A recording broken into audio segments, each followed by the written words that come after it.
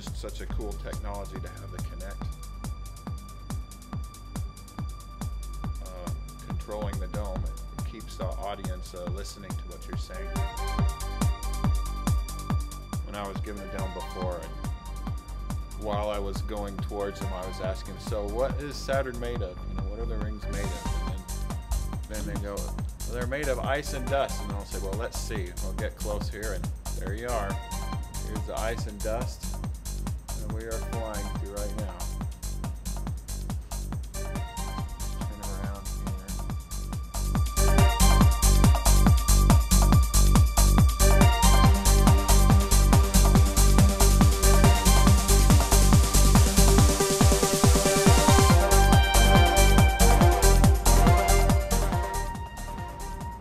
There we go.